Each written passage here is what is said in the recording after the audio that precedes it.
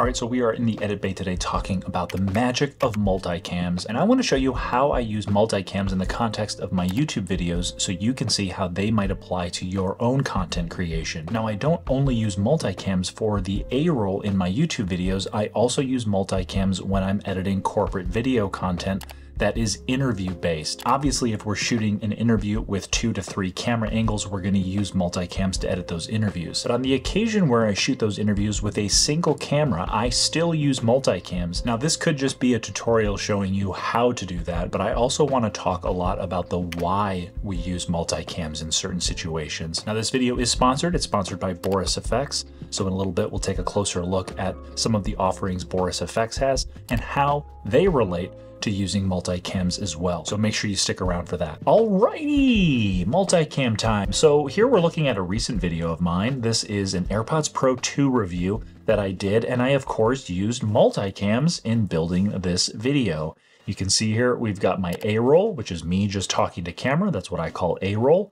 And if I double click, I can go inside the multicam and you can see how I have these angles broken down. So we can see here we've got sort of my wide angle, which is the angle I set up with my Canon C300 Mark II. And then we have a closer angle where we punch in. And the multicam allows me in the edit to alternate back and forth between a close angle and the wide angle. And you can see here we've got a nice little run of 3 clips, wide, close, wide. And it's a really great way to be able to switch back and forth between those 2 angles. A second angle, which again, I created out of the main angle here. I just zoomed in a little bit, kind of rescaled it and sized it so that I could have a second angle and make my video a little bit more engaging visually by cutting back and forth between those angles. So why do we do this? I can show you how to set up a multicam and go through all that stuff. I've done that in a few other videos, which I'll link down in the description, but why do we do this? The big reason why we do this, of course, is to make our videos more interesting visually by cutting back and forth between 2 angles. You want to have that wide angle and a tight angle. So what I see a lot of people doing is they're stacking angles in their timeline. They have this here, which is a wide angle,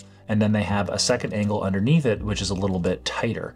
And they'll go like this. They'll blade, and then they'll go here, blade, and then they'll deactivate this angle to make this the active angle. And then they'll go back to this angle, they'll go here, they'll blade it, they'll blade here, deactivate this one so that this one is the visible angle. And this is what they'll do through their whole edit to alternate back and forth between a wide shot and a more medium shot, even though they're still using jump cuts. And to me, this is just really inefficient and clunky. I wouldn't recommend this. It's very time consuming and it's like you're manually doing a multicam edit. So why not just use multicams in the first place? Obviously, if you don't know what a multicam is or you've never been introduced to that as you've taught yourself Final Cut Pro, I get it, but this is what this video is for, to show you the magic of multicams. So the real beauty of a multicam is being able to add an effect inside the multicam and have it ripple effect throughout your entire edit. Let's add a really crazy effect to my video so you can see what I'm talking about. If I double click on this,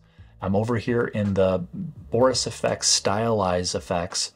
We've got a prism effect and a video glitch effect. I'm going to mess around with the prism effect to show you how adding this effect will ripple through your whole edit when you add it inside of a multicam. So let's go ahead and add this here.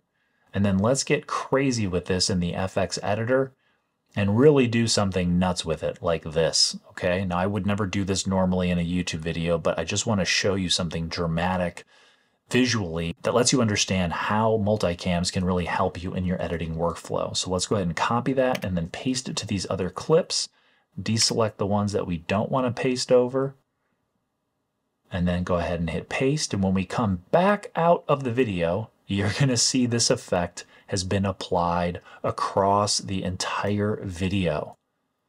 That's the beauty of the multicam. Now again, we don't want this effect in this video, but I wanted to put something in there that was really kind of visually crazy to see how it updates throughout your entire video. So again, if you're someone that has been taking this effect, dragging it to your clip, right? Then making your adjustments in the FX editor like this does in borisfx, and then picking this crazy one, hitting save, and then of course it's not on the rest of your clips, but you need to get it on the rest of your clips. So then you select this, you hit copy, and then you start selecting all these other clips in your edit. You're going through all of these, trying to select them all. You can't easily lasso them because you got all these other clips in here. So you're doing this, you're doing this, you're doing this. Let's get it on here. We got to get it on all these here. Got to get it on these. I got to add it to all these. Oh, this is just taking forever. I wish there was a way to be able to do this faster. Oh, so we got to go here. Got to go all these. We have to deselect these because we don't want it on our audio clip. And then we got to select all these. And then we have to hit Command-Shift-V, deselect audio, and then paste it. And then and only then is it applied to the entirety of our edit. This is why multicams are so magical.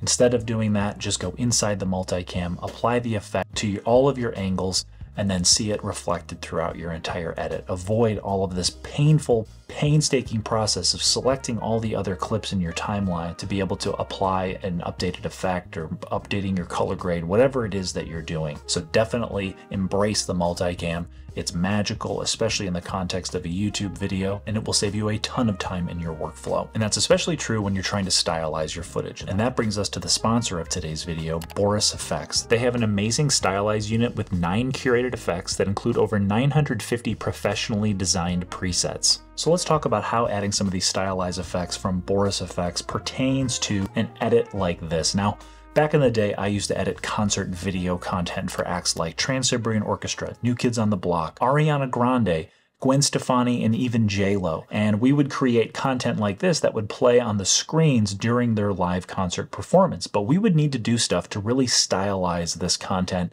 and make it look less like a music video and more like what we called content-y, something that was kind of abstract and interesting to look at, but it wasn't something that necessarily made the audience stare at that screen. We wanted them to still stare at the artist, but take in the bigger show, the lights, the screens, all of that stuff. So I'm just using some stock footage here of this woman singing in front of these lights. We got the waves and the ocean. I don't really know what this means, but it's something sort of similar to what we would have made for J-Lo or Gwen Stefani, let's say. Now I could do these effects on the top layer here, and let's just go through and take a look at some of them. So we're looking at Stylize. And we have a prism effect and a video glitch effect. You can kind of see a preview of it there. This looks really nice with this footage, this prism effect. So this is definitely something I would have used back in the day when I was creating this concert content. So to get this effect on all these other clips, I would have had to have selected all of these clips.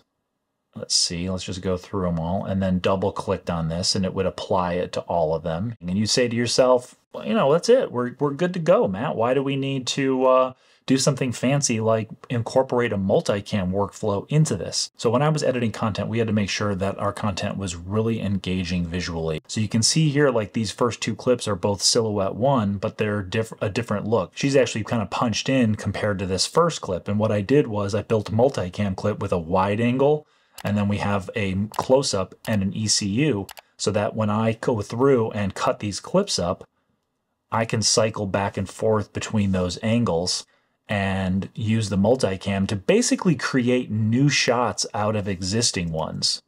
So we've got the wide, the medium, and then the tight. And if I'm doing custom music, it allows me to really hit to the beat and all that stuff and keep this visually dynamic. So when I want to make adjustments to the prism effect, it makes it difficult to have it on the top layer here across all of these clips, because then if I make an adjustment to this prism effect, I actually have to then remove it from all these other clips to then have the newly adjusted prism effect there properly. So I'm going to hit Command-Shift-X to remove effects. I'm going to take that prism off.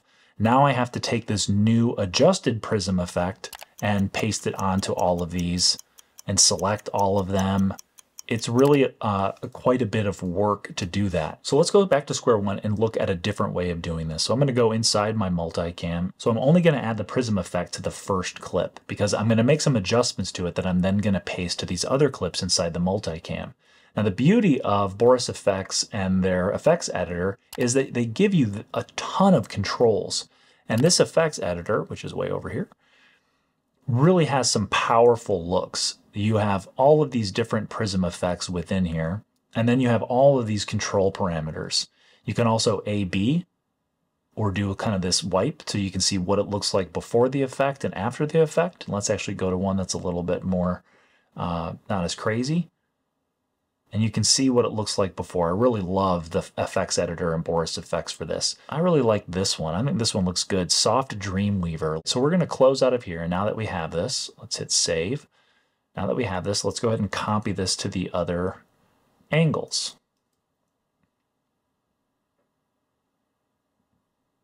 So what this means now is if I start using these clips further down the edit, right? And I'm building this out. This is a 5-minute song. I've got all these clips repeating, stuff with the ocean repeating, all this different stuff.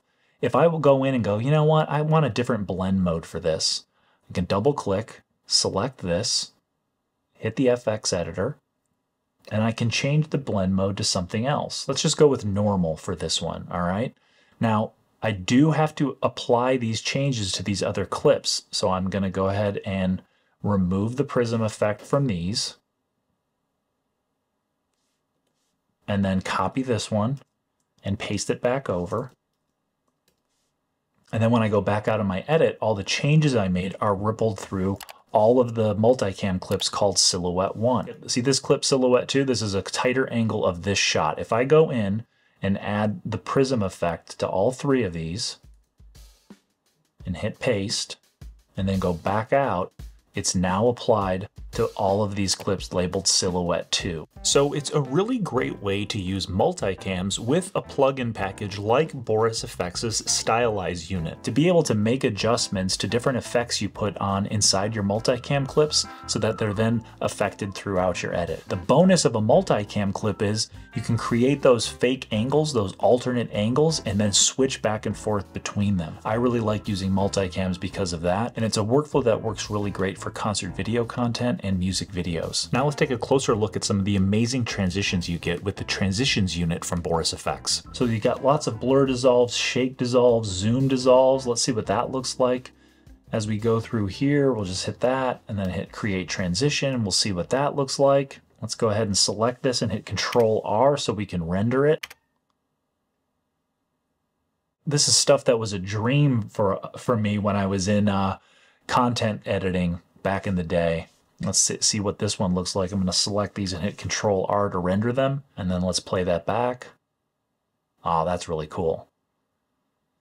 And we would use transitions like this all the time for J-Lo, Gwen Stefani, because you want to make sure that, you know, if you're doing a song that just needs to kind of blend and flow together, maybe there's a different vibe to the music instead of having those hard cuts. Maybe things are more of a ballad, a little bit slowed down, and you want to just kind of melt between shots.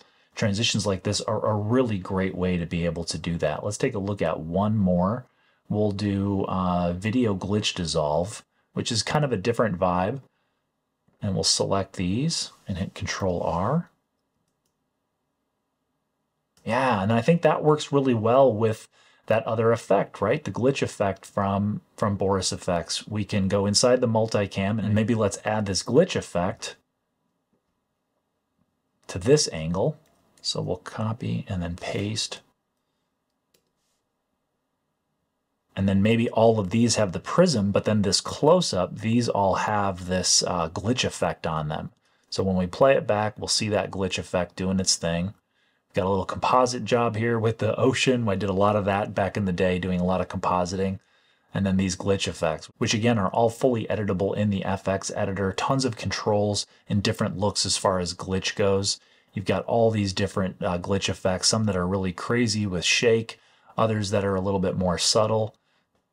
So you really have a lot of options with these different glitch effects. And again, just some amazing tools over here to be able to control these. Now, some of the controls you can access in the inspector over here, so you can do some of this stuff without having to open up the effects editor.